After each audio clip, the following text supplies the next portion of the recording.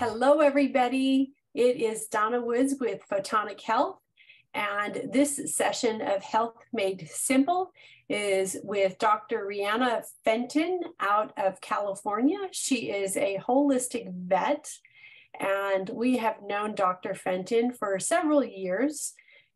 We've met her at a couple of the American Holistic Vet conferences, and we just were absolutely enchanted with her. She has so much valuable information and knowledge, and especially it comes to holistic healthcare for animals. And so we want to welcome you to this week's version of Health Made Simple. So thank you for joining us today. Thank you for having me on. It's an honor to be able to speak. So thank you very, very much. I love working with you guys. I love what you're doing for the animals and people as well. We're definitely aligned in our vision of, promoting health and healing and wellness. And that's what it's all about. So. Absolutely. Absolutely. So we're going to jump right in. And so what's your emphasis, your areas of emphasis, and what clients do you have the most impact on? So I emphasize mostly in our country, our medical culture and society, we're not taught how to be healthy. We're not taught what is true health. When something happens to our health, we think, oh, I got to go to the doctor, or it's a crisis and I must go to the hospital. And of course, there are times when there's acute trauma, car accident, etc., when that is absolutely needed. But the foundation of our medical culture society, whether it's human medicine, veterinary medicine, etc., we're not taught, we're not brought up to think about, I need to keep myself healthy, and how do I do so? And is health just physical? Because I think all of us can now acknowledge and recognize it is not just physical, especially with COVID. So, and I'm actually grateful that COVID happened, because it's opened our eyes and awareness to how much our emotional and mental health is tied into our physical health, right? And right. So we have learned that as humans, but we also have to understand that our animals have that too. Our animals can only be as well as they are physically, mentally, emotionally, spiritually, psychologically, etc. So there's a lot of pillars here that go into establishing health in the first place that then keep us out of crisis, keep us out of having to see the doctor regularly, keep us out of having to end up in the hospital. And so there are pathways that we can take either way to health or to disease or to crisis, etc. And so I try to emphasize to my clients, what does that truly mean? How do we set up the pathway to health versus disease? And a lot of times that has to do with diet, nutrition, our lifestyle. Are we sleeping well? Are we living in a healthy environment? What's our job? Do we like our job? Are we working too much? Are we working too little? All of those things together, that is the holistic approach. And this is just a few, but these are like the really strong core ones, right? Right. Right. So, and then, with horses, I know people watching would be like, well, what about chiropractic? What about acupuncture? What about saddle fit? All of those things are ancillary, because if you don't take care of the first ones that I've mentioned, right. Nutrition, feet, teeth, diet, housing, herd behavior, herd health, do they like the horse they're living next to? Are they kicking the wall because they hate the horse next to them? All of those things, we have to consider all of that, because those are our pillars for physical, mental, emotional, psychological well-being.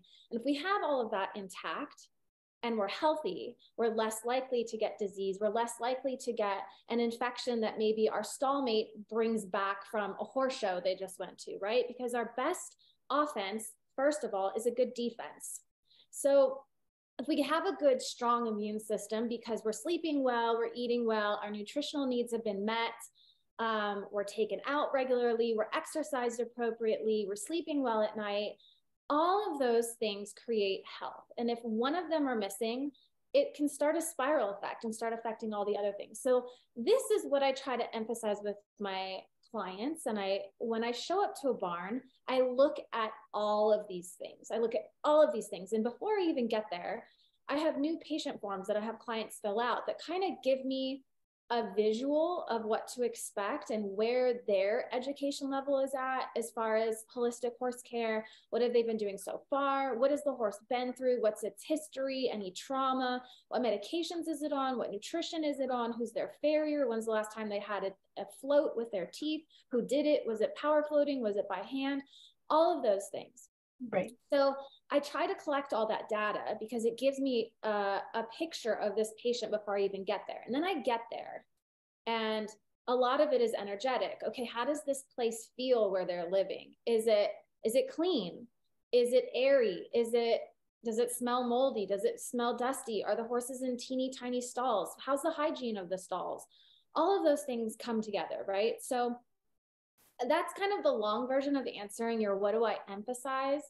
And once I'm there with the patient and the client and I have this picture, then I go into educating them. Okay, well, I think your horse is stressed out because of these things or nutritionally deficient because of this. Let's run some blood work. This leg looks a little off. This hoof doesn't look like it's at the right angle. When did you last have x-rays, etc.? So it's all of that. So emphasizing real health based on everything I said. And then to answer your question about what type of clients what was it that I normally work with, or which one? Like horses, dogs, cats, exotics.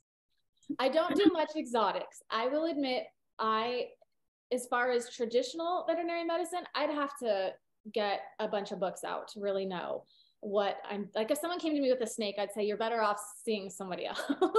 Right? It's not my area. And if I don't know something, I will say it because I don't want to get myself in too deep on something and hurt an animal. Like, that's the last thing I want. So I'd rather find someone who knows that area of medicine, be like, go to them, good luck, and hope it all works out.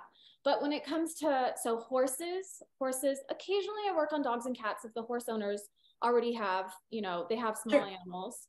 And then the occasional cow, the occasional goat, rabbits. Rabbits are so similar to horses. They colic, they're hind gut fermenters. They get some similar diseases across the board. So what's that? I said, interesting. I don't own any rabbits, so I don't know anything about them other than they have long floppy ears and they're super soft. Yeah. So they can colic easily, and then I had a client that had a rabbit that was colicking pretty bad. And she was like, I'm not going to take him to a traditional vet. She goes, they'll kill him. And I said, I understand. Okay, bring him over. And so I did some muscle testing. And for those that aren't familiar with muscle testing, the scientific term is applied kinesiology. So it's basically you're testing the ability of the body to function appropriately, the organs, the cells, the tissues, the muscles, tendons, ligaments, etc. So if something isn't functioning properly, and this is not diagnostic, this is not like x-ray, blood work, you cannot diagnose. What it does allow is to kind of hone in on what area of the body isn't working and what does it need to get going again. So I did muscle testing on the bunny. I don't remember exactly what came up, but it was obviously gastrointestinal. There was stasis, there was some dehydration. So we needed to get things flowing, and gave nutrition, did acupuncture, and I think some homeopathy, and got him through. And within 2 or 3 days, he was back to humping his toy again. So it was, and it was all the same stuff as what I do for a horse. It's okay, how did we get here in the first place? What's going on? I think there were some weather changes. I think it was, and I think he had some access to outdoors. He was mostly an indoor bunny, and he played in the house and had free roam. But anyways, so bunnies, cattle, every once in a while, these aren't beef production cattle. These are not dairy cattle.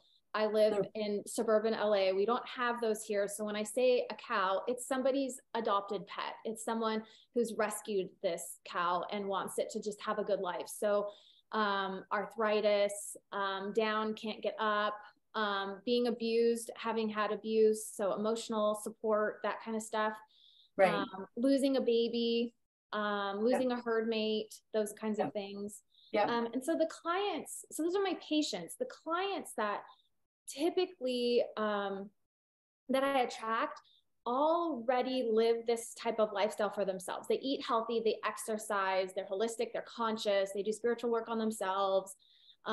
So they're looking for the same thing for their pet, and they just, either they don't know how to get started or who to turn to, or maybe they have something implemented and they're like, I just want you to validate what I'm doing, that it's right, and tweak it a little bit if I'm off, or let's do some blood work. I want to make sure everything I'm doing is keeping my pet healthy. So it gives me the opportunity to meet many different people. Some people that I meet have never experienced holistic health, and they come to me because they've exhausted everything else. They've done the MRI, they've done the joint injection, they've done the OSFOS, they've done everything. They've done everything Western, and they're like, all the vets are saying I should give up or just keep doing what I'm doing, but I'm getting nowhere. I'm going in circles and my horse isn't getting better.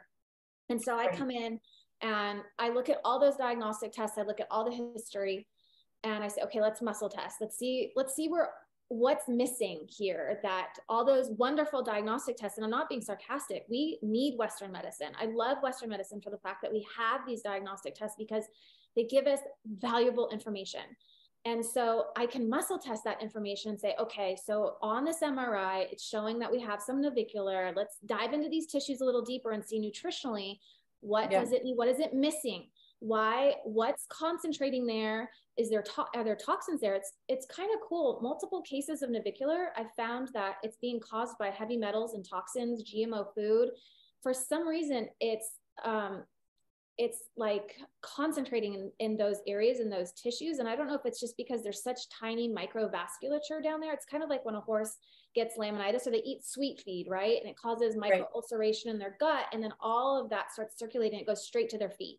They've got tiny vasculature down there. It's gravity dependent. And then it just doesn't flow back up because everything's dying and toxic, right?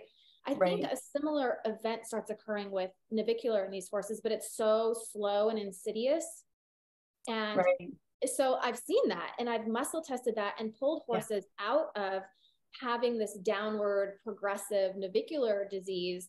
There's a horse that it exactly follows this case. The horse had done everything Western, and the owner was just like, I've got to try something else.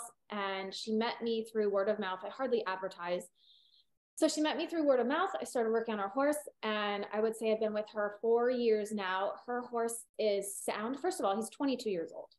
He is sound. She is cantering him. He can gallop up and down hills, and he's sound. And he's almost living his best life at 22. Like, oh, I love that. The two of them. I mean, it's really phenomenal. And I remember the progress over time. I remember the first text she sent me, and my phone lit up, and she goes, I took him to the arena, and she said, I did XYZ for the first time in however many years. And she goes, and he was sound, and he did it perfect to both directions. And so it's really the clients that I love are the ones that are just open. It doesn't matter if they've done holistic their whole life or have never seen it at all, as long as they are open and willing to try, and their resistance is just gone. And sometimes it takes a long time for them to get there. Sometimes it takes them going through a devastating crisis with their pet to be like, whatever it takes, just Dr. Fenton, just even if it looks weird, if your muscle testing looks weird, I don't understand it, I don't get it, just do it. If it's going to make my pet better, okay. And then over time, what's really cool is they do see them get better, and they're like, okay, how does this work? Like, what are you doing, and how does this work? And can you do it on me? And that's actually how I became a human nutritionist, because I was getting such great results with the animals that Western medicine couldn't get. And they were like, can you do this on me? And I had to go back to school and get, certified and malpractice insurance for that and everything. And it's been cool because if the owner and the horse or the pet are on nutrition together, it's very synergistic, because when we show up, our pets honestly can only be as good as we are too, because they're so sensitive to our stuff and they mirror us, right? And they sometimes they carry our stuff, they feel our energy. So if we're well, which then we're also able to show up better for them and create more wellness for them, it's a positive vicious cycle, right? Instead of a negative one. So that's been really fun too. as a vet. I never thought I'd have a second career being a human nutritionist. I never saw that coming. Never saw that coming. Yeah, well, and Brian and I never saw it coming that we would be, like, because Brian was an engineer and mechanical engineer and a project manager for a very large corporation, actually designing truck chassis. So, and I was a commercial insurance agent. So if you would have told us, 20 years ago, hey, by the way, you're going to be working for yourselves and you're going to be in the medical industry and you're going to be helping people change their lives and the lives of animals, I would have laughed. I would have been like, there's no way. Like, thanks. That sounds fabulous, but there's no way. It's just amazing how that animals sort of have an agenda. And, if, like you said, there's so many parts about what you just said that I absolutely love. And, at the beginning, you said that we're really have the similar philosophies. And we really do, because when we've got a equine certification program and we talk about every single pillar that you talked about, like, obvious, the feet, the teeth, the nutrition aspect of it, but the spiritual aspect of it, the emotional aspect of it. If your horse is not happy, it doesn't matter how much healthy food you give it, how many supplements, how much traditional Western drugs, whatever, like, that horse is just never going to be healthy. Right. And it's something that, Brian and I live by what we teach. We teach muscle classing and our muscle testing in our courses as well. And, like, I love the point, it's not a diagnostic, but, I think the biggest thing in today's Western medical world, or our medical thinking, for the majority, is that I go to the doctor, or I take my animals to the doctor, they do a blood test, and this is what the results say. And unfortunately, we've been brainwashed into thinking that a blood test is the gold standard. And for some things it is, but for a lot of things, it's actually not. And I know I'm preaching to the choir on that. So I love the fact that you go, hey, let's look at the bloods, let's look at the labs, let's look at the rads. Like, that's the other thing that I don't think a lot of horse people really think of, especially when they're dealing with beat. Yeah. Let's get these rads. Like, let's not gas. Let's not spend needless money and hours on trying different things. Let's get rads to see what's going on. And and even though a lot of people don't want to spend that money up front, you actually, as you know, save a ton of money because you're not throwing the kitchen sink at it. Yes. Yeah, 100%. One of the things I think I find myself saying often is, you either pay now or you pay later, and it's yep. So just pay now. Pay now so you know what you're dealing with, because as you travel down that road, you're going to make better decisions, because you're going to have the information that's going to allow you to stay on the path of health instead of guessing and then, oops, okay, that was the wrong turn, and now I have this problem too. So rads are invaluable when it comes to hooves. I cannot say that enough. Correct. Because the outside and the inside of a hoof can look so different. So, yeah, well, and with Brian being an equine podiatrist, like, he's just, and of course, I think we're also very similar in that we're the last resort calls, right? Yeah. Especially with Brian being a podiatrist, he gets well, you're the last resort, because I've tried shoes, I've tried this farrier, that farrier, this person, this body worker, and we keep spiraling downward.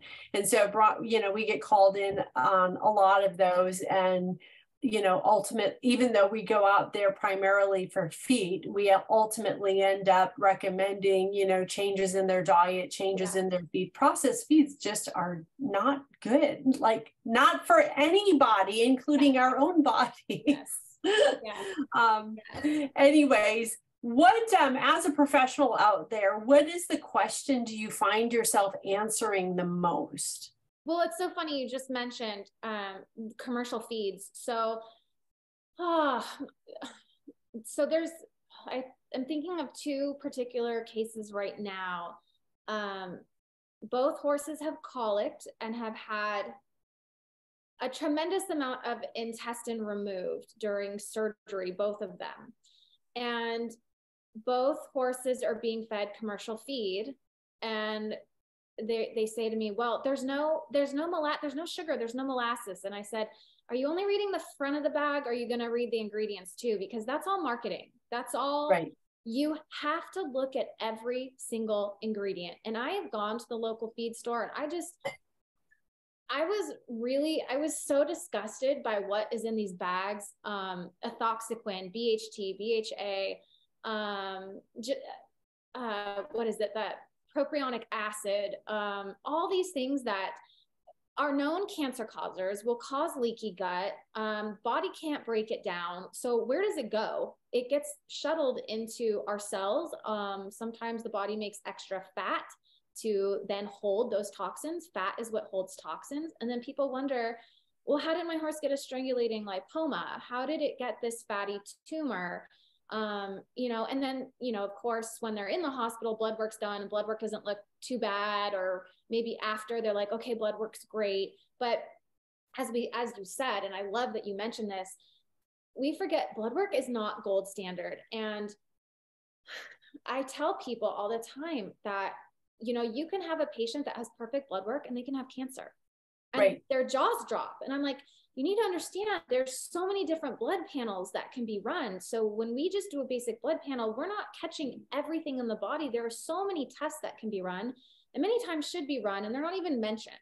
Correct. So, which is unfortunate. So if anyone watching this has a horse that's colicked and you have had a strangulating lipoma, or let's say it was an impaction and there was just by chance, they found a lipoma in there and were able to take it out before it ever caused a problem, have that veterinarian test for Cushing's, have that veterinarian test for metabolic disease, because there's a reason why there is excess fat being shuttled off and shunted to another area of the body and causing a problem. Most horses that have lipomas most likely have an underlying metabolic issue. Their liver is not processing the fat.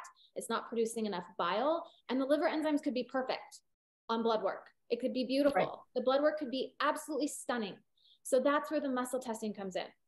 So, right. And I'm going to just jump in there as sure. well, because the other component of it is we don't, and especially like for humans, we think hormones, because specifically females. I have mostly a female herd. I have mostly mares, so I only have 2 geldings.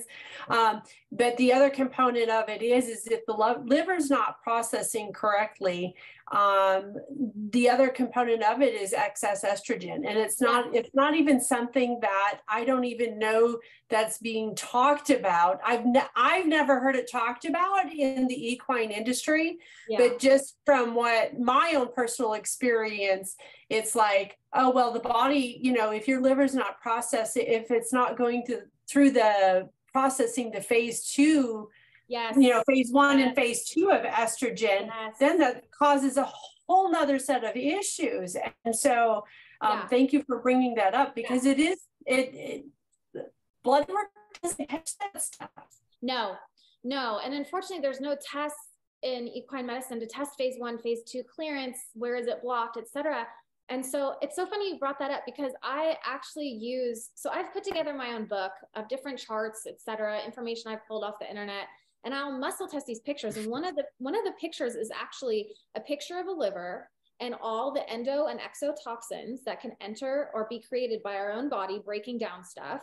And then phase 1, what reactions occur, what nutrients are needed, the intermediary reactions that occur. So oxidative, oxidation reaction, et cetera, the tissues that get then starved of oxygen and start having free radical damage. And then phase 2, all the phases that need to occur there, your glucuronidation, your acetylation, your methylation, and what nutrients are needed for that. And so I'll go through and muscle test the horse or the dog for whoever for, okay, where are we blocked? What nutrients are needed? Let's get all this stuff flowing so that we can get the toxins out of the body, get the hormones regulated, because so much of Cushing's has to do with the liver, and everyone's stuck on the pituitary tumor. And it's like, you guys understand that toxic blood flow can get shunted to the brain.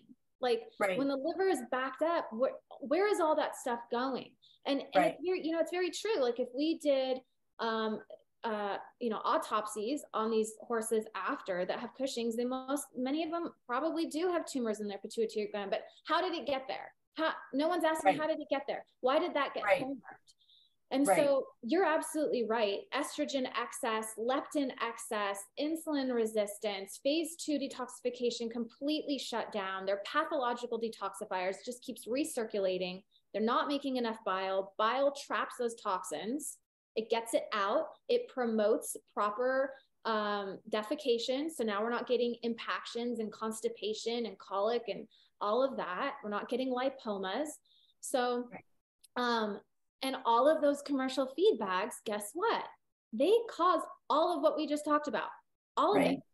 All of it. They are that, and how our hay is sprayed with pesticides and herbicides and colors and dyes and all that stuff before it gets shipped, preservatives. The liver has to deal with all of that.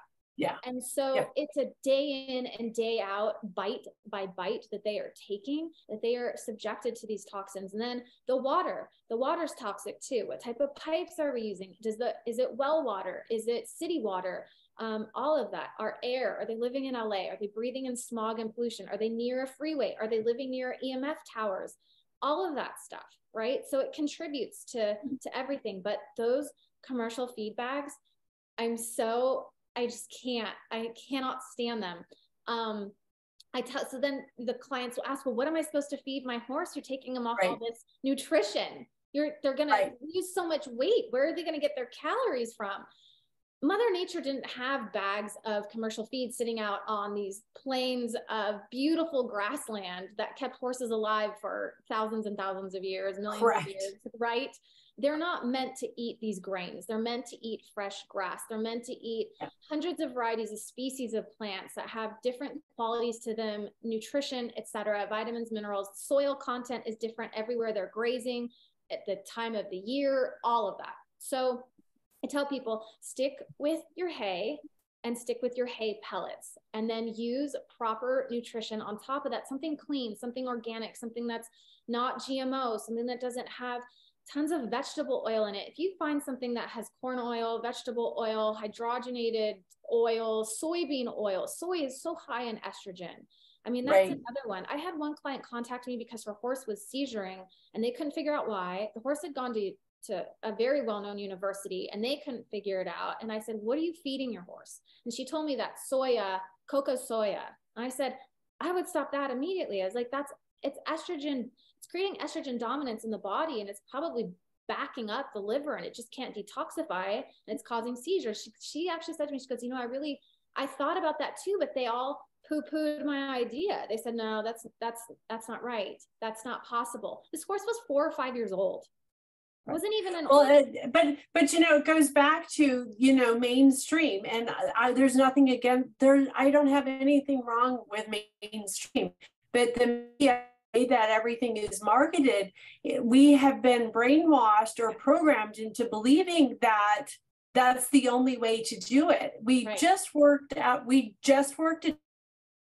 up in Massachusetts, and of course we get a lot of people coming to our booth asking different questions, and one of them was the gal's horse had gotten caught up in barbed wire fencing and nasty gashes, like down to the bone wounds on both front legs, and they were not closing up, and she had it at a leading veterinary university hospital.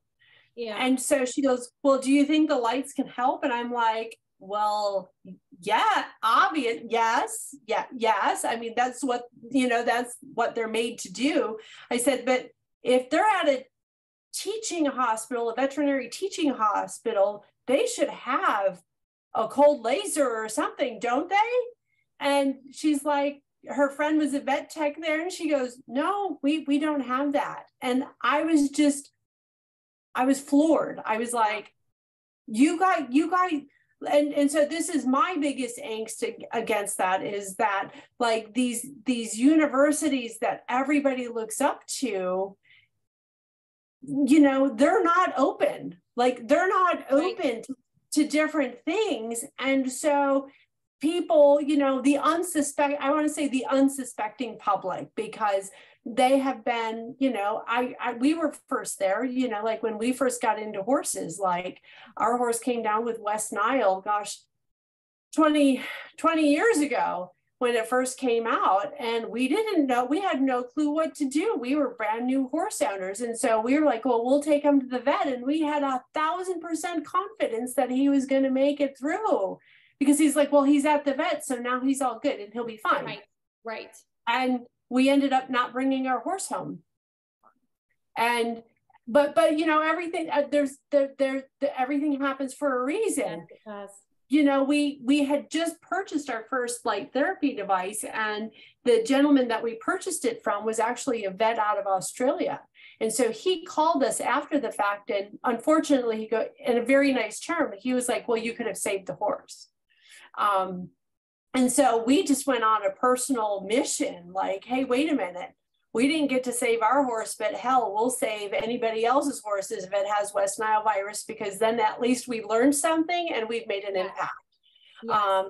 So it was just unbelievable to me that in the year 2022, there's still vet clinics that are still not using red light therapy as a technology. Yeah, I know. And I hear you and I agree with you. There is nothing wrong with mainstream and Western, except that they're not open to us or open to other alternative stuff. I mean, because I have nothing against them. I have nothing against what they do or what they use. It's just like, okay, and then let's also add this. Okay. And then let's also try this. You know, I feel like it's a very, I hope one day it gets better. I feel like it's very much a one-way street right now, where we as holistic practitioners are open to them and open to listening to what they want to do and how they do things, but we don't always get that in return. Correct. And I do hope that over time that changes. And I have found that as time goes on, I've been doing this for almost 11 years, holistic medicine, and our work speaks for itself, right? Like I said, I don't advertise. And so there have been many cases where I have had to collaborate with other surgeons, internal medicine specialists, board certified, whatever. And they may have not gotten through with a patient as much as they would have liked. And the owner starts using me and they see the change in the patient.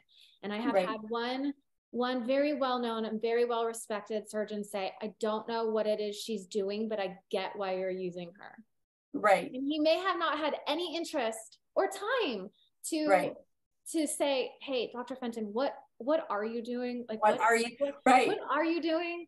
And so I thought that we're all busy, but it was still wonderful to at least get the acknowledgement and for the client to hear, hey, I think I get why you're using her, because basically he's saying, I see him getting better. I see the results, which I was like, okay. I was like, for me, that's enough. Someone's acknowledging it, commenting on it, and actually in an indirect way saying it's working. Working. It's a step in the right direction. Eventually it'll get there. I mean, there was another case, a horse that had an eye issue, and he had uveitis. I mean, recurrent uveitis, so bad. He was in and out of the hospital for a year plus. And I asked the owner, I said, have you tested for lepto? And she said, no, what's that? I said, well, it's a disease that can cause recurrent uveitis in horses. And she said, okay, I'll ask the other vet to test. And she got pushback. And it was very common for her in some cases to get pushback from this one particular vet, but the test was run and it came back 3 out of 5 of the strains positive for lepto.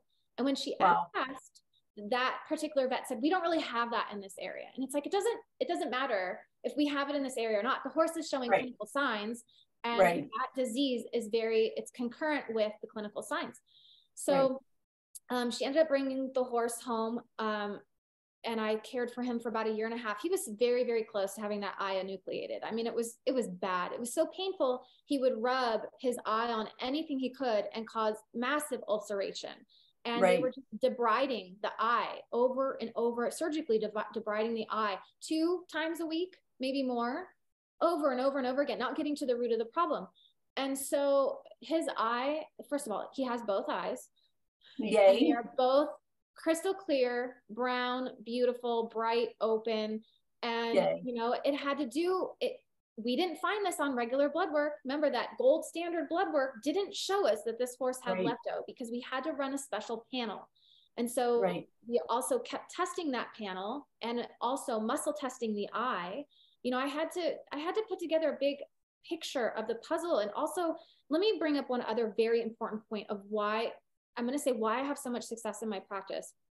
On top of being trained in the human nutrition, I'm aware of human diseases that we don't recognize in veterinary medicine. So leptospirosis and uveitis in humans can be associated with certain genetic changes, such as HLA-B27. So with that genetic marker or change, there can be a lot of autoimmune diseases, such as uveitis, such as atrial fibrillation, and other types of like spondylosis, arthritic changes, and there's rheumatoid arthritis. There's a whole list associated with lepto. And this one client with the horse that had the eye, they had two horses, both warm bloods from the same genetic lines. They were related. They both got lepto. They both were exposed to lepto, and both manifested human clinical signs. So the uveitis, atrial fibrillation, the spondylosis, ankylosing spondylitis is what it is. That was what these horses showed up clinically. And what's interesting is the HLA-B27 gene, or the marker, or whatever you want to call it, is very common in European ancestry in humans. And these horses are European.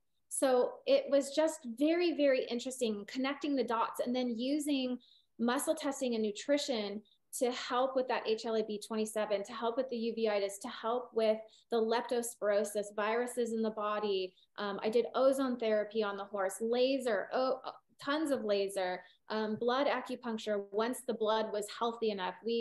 I told her, I said, why don't we use serum on the eye to help with its healing? And then I took a step back. I was like, wait, we can't. I was like, his blood's not clean yet. We got to get this lepto under control before we just put the lepto serum in his eye. But once he was healthy enough on muscle testing, repeat blood work, CBC chem, lepto panel, etc., we started using the serum in his eye, and you could see the neovascularization going to the ulcer to heal it. I mean, it's amazing. But yeah, so that was a case where it was like, okay, Western medicine couldn't help, but that vet that wasn't able to fix that, he saw the progress in this case. So it's just another being out in the field and doing this for so long, the work speaks for itself. You have to just put one foot in front of the other as a vet professional doing this stuff, and just remember, it's one horse at a time, one day at a time.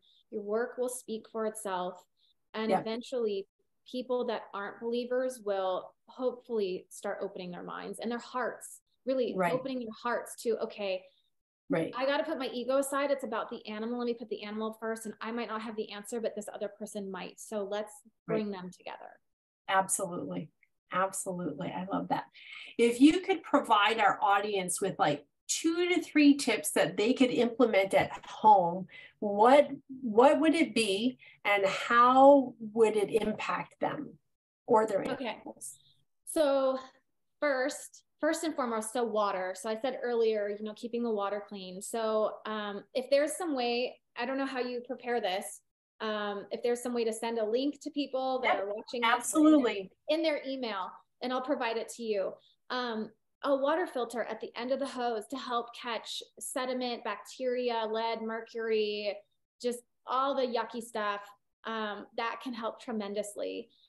Water is, number one. That is the number one nutrient that we all need, right? So as long as that is as clean as possible, our organs aren't trying to filter out the yuck day in and day out. They're not being stressed. Dirty water stresses the immune system. It stresses the liver, it stresses the heart, the kidneys, the vascular system, the gut, all of the brain, all of it. So clean water.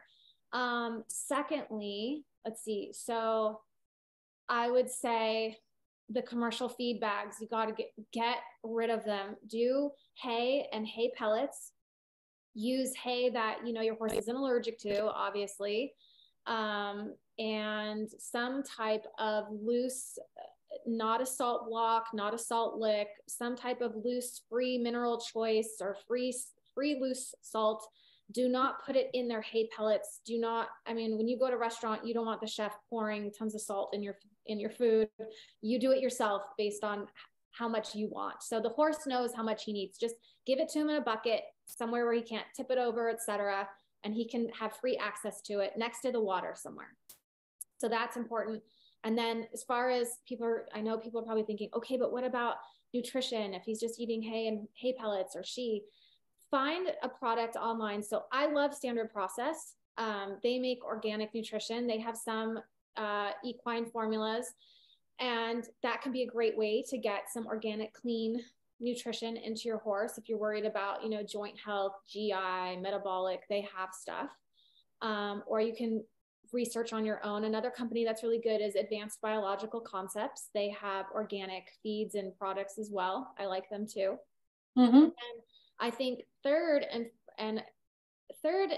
so, you know, when you're driving by a vet clinic and they might have a banner, you get an email and it says, get your wellness program, get your annual vaccines, your DVM, get your free flu shot here. Yeah. Get your flea meds, okay. All of those things are absolutely important, just like antibiotics, just like steroids. However, they need to be used appropriately. They should not be used just because it's springtime, just because our calendar says so, just because it pops up in the computer system that you need another vaccine. I think we're overusing vaccines. I think we're overusing dewormer. That's why we're having parasite resistance. Flea meds are absolutely important. And in the face of using flea meds, there's a lot of patients that can't take them because they have underlying liver or kidney issues. So, and that's kind of outside the scope of our talk today, but that's something that people could reach out to me and talk about if they wanted to. But these wellness programs. So I want to talk about vaccines and dewormer in our horses. I think our horses are being over-vaccinated, and that's another contributing factor to metabolic disease, Cushing's especially. Our horses don't need to be vaccinated every 6 months, especially if they're just in your backyard. You're not going to horse shows. You don't have horses coming in and off the property all the time. If you're horse showing, that's different because there's regulations requiring people to vaccinate, etc. And in those cases, okay, but then you also need to give a lot of support to the liver and the kidney to get rid of the excess stuff they put in there, the thimerosal, which is mercury, just with a nicer or hidden name. Nicer name, yes. Nicer name that a lot of people don't know about. And so all those toxins, the adjuvants, et cetera, that are supposed to activate these vaccines, they're toxic. And I'm not against vaccines. I was vaccinated as a child. If I travel somewhere and there's going to be disease that could be horrible, I might consider getting vaccinated against that thing. I'm not against vaccines. I'm against them being overused and misused, just again, like antibiotics, dewormers, steroids. So we have to be mindful. We have to be conscious about how often we're using these. If someone is financially able to do titers too on their horse, dog, etc., I highly recommend that because I think you'd be surprised sometimes what the body has shown, their levels immunologically, how long those vaccines last for. Dr. Dodds did a study that showed, I think, if I'm not mistaken, that the rabies vaccine lasted, it was definitely longer than the 1 or 3 year length of time that these rabies vaccines are given for. But the laws are still not changing. And I understand that for rabies because it's transmissible to humans, it's deadly, there's no cure, etc. Understandable. However, these other diseases that are not deadly, flu, like all of that stuff. So those kinds of diseases, it would be very smart to have titers done. And if the show associations could maybe accept that or start looking at that, that would be helpful. Barns, training barns, etc. If you have these titers and you know the horse is on some really great, nutritional support, is working with a vet that's holistic or on some type of regimen, has the filtered water, the cleaner, the smarter, more aware, conscious client trying to keep their horse healthy and is doing titer testing, please don't force vaccines on them. They're really trying to keep their horse healthy. And one thing I think people forget is that the people and the animals that are vaccinated, they are shedding the virus. And so that needs to be taken into consideration too. They aren't just perfectly clean, devoid of that disease anymore and unable to spread it just because they were vaccinated. There's a lot of different sides and things that need to be considered, pro and con against vaccines, when to use it, why to use it, how to use it, how often, etc. But at the same time, diet, nutrition, lifestyle, sleeping, all the pillars that I talked about, the dentist, the farrier, the nutrition, all of it needs to all be in place so that if the body's healthy, it can actually mount a proper response to the vaccine in the first place, right? If we give a vaccine to a sick pet, not only does it make them sicker, but that vaccine is not going to be effective. And people forget that, right? You have to have an intact immune system in the first place for a vaccine to even have an appropriate response. And there are ways to measure that. So there's a lot. There's a lot to consider. So back to the three things. So water filter, hay pellets, free loose salt, minerals, some type of organic nutritional supplement, advanced biological concepts, standard process. And then third, really consider your vaccine and dewormer protocols. Don't just deworm around the clock. Don't use the same dewormer.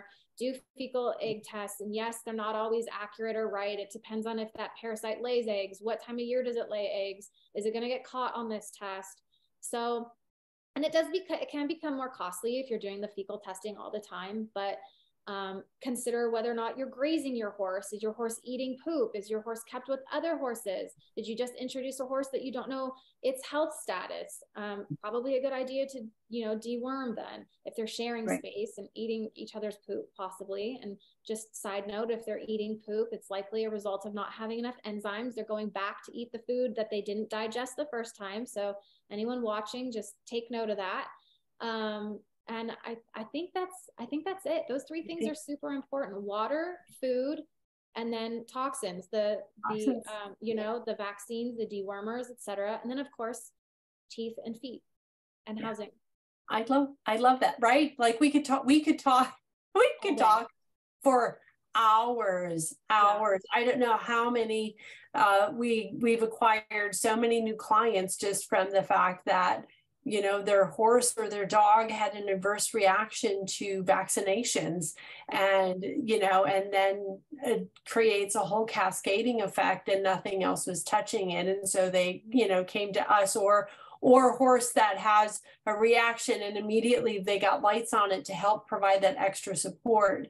And one of the companies that we use, especially, they got a fabulous liver detox product. I did an interview with the lady a couple months back. It's Sustenance Herbs. I don't know if she's fabulous, and they've got a liver detox that for horses that is just, and dogs, that's just absolutely phenomenal.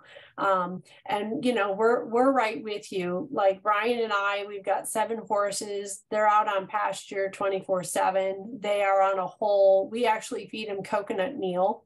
So and 3 of my horses are 27 and 28 years old, and they look like they're about 18.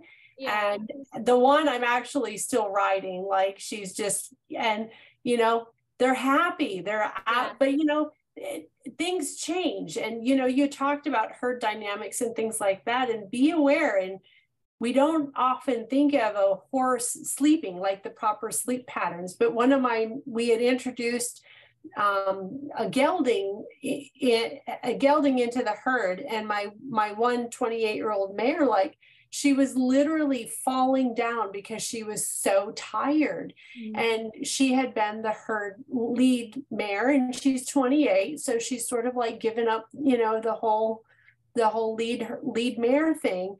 And we really looked at the dynamics and went, wait a minute, we put a gelding in that's not the leader, and none of the rest of her herd were the leaders. So she was really having to step up her game. And so we just literally flipped the geldings and put the more dominant gelding in, and she's just happy as a clam and sleeping, so I love that you touch on all the not obvious things that really make a huge difference. So thank you. Like we could like have like 8 more of these and talk about like just one thing I know. in each one. Yeah. And thanks for the recommendation on the drinking water. Like, you know, it's cheap, and I don't think people really realize how much heavy metals and toxins come out of our water, even if it is well water. You know, our ground is getting saturated with it, and it's getting into our water, and we're ingesting it, our animals are ingesting it, and it's just this vicious cycle. So I love all of that.